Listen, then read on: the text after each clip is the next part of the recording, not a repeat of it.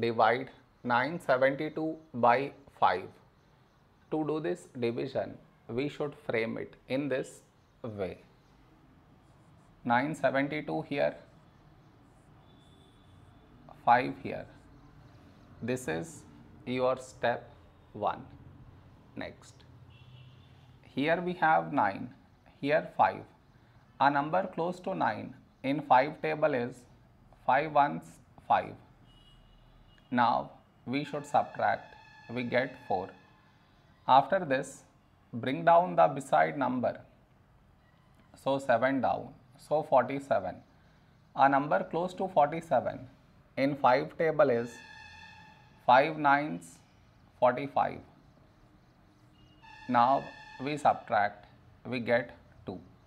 After this, bring down the beside number, so 2 down, so 22. A number close to 22 in 5 table is 5 fours 20.